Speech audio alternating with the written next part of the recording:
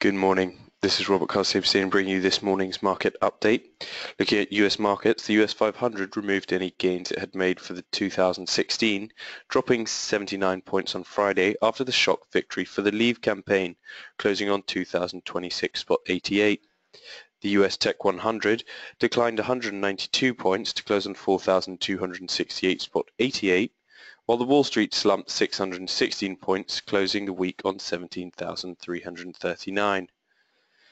Commodities, on the other hand, had a mixed end of week, with gold rallying $48.20 to close on $1,315.70 as investors rushed to the safe haven during a day of turmoil and shock.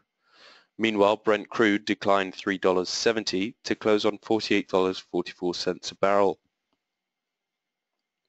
In Europe, the British pound and equities are sliding, while haven assets like treasuries and gold are surging as investors continue to fret about the UK's decision to leave the EU.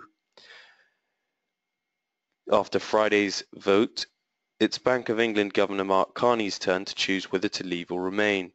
As he marks 3 years atop the UK central bank this week, the 51-year-old Canadian will realise his credibility is in question after Britain's pushed aside his repeated warnings over the economy and voted to quit the EU. The Germany 30 declined 833 points to close on 9,416, while the UK 100 dropped 254 points to close on 6,015.3 on Friday. Yet again, banking, stocks and house builders are the worst hit.